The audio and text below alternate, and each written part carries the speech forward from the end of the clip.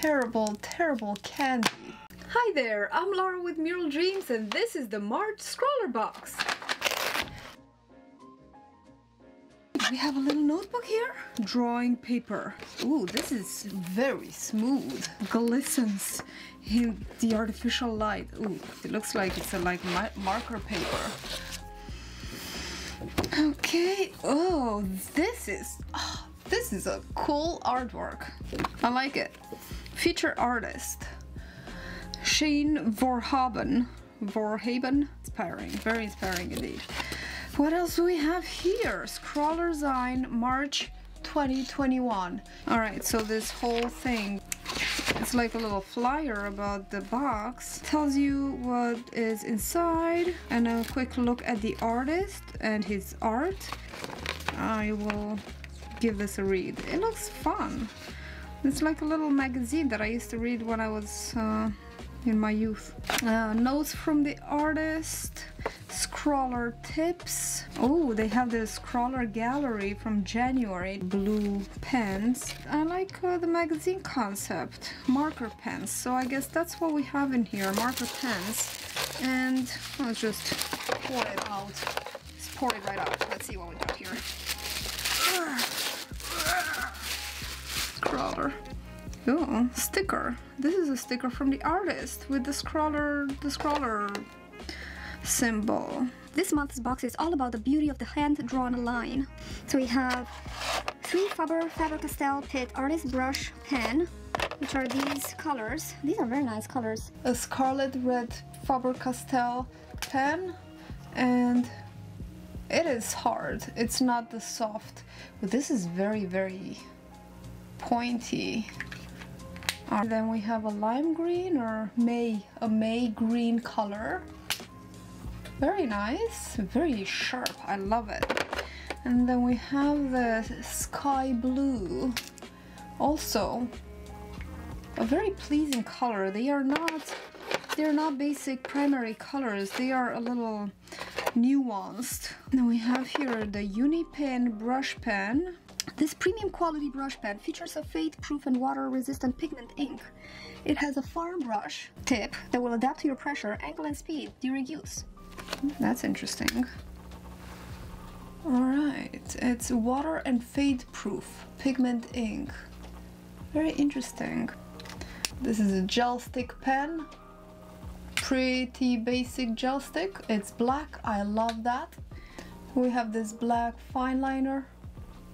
Also a little thicker than the other one.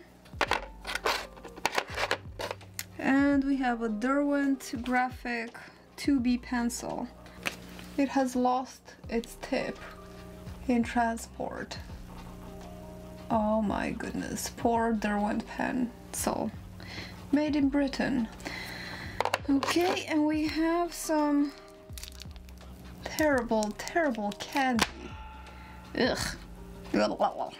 No candy. Alright, cool. Let's make some art. Hey there, my artful friend. This is my first Scrawlrbox and it arrived sorta kinda late. That is, the March box arrived on April 7th, so it was long awaited.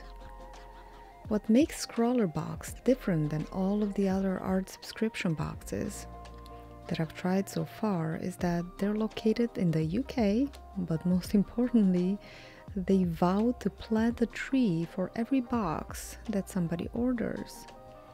So how can you not like someone with a charming accent and with a great mission?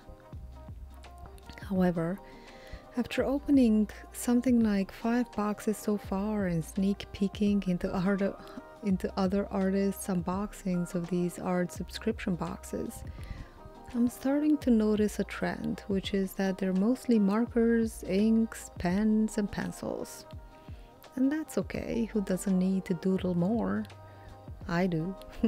After all, that's why I signed up for a mystery box, to receive something that I probably wouldn't have bought, and to try something new.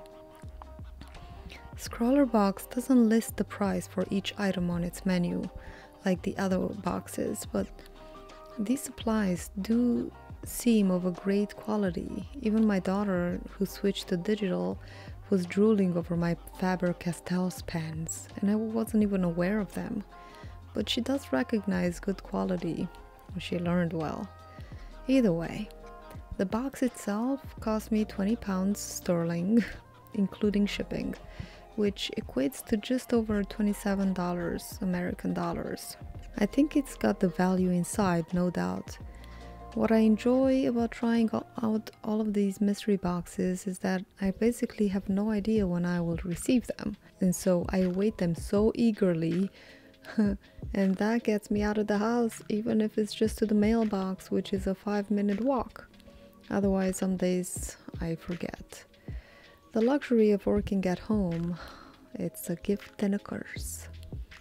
Since my first box arrived in the second month, I let the subscription go another month. But I have the feeling that even though the thought of healing the planet with trees, perhaps the energy and fuel that the box is required to make its way to me over the ocean is not worth it.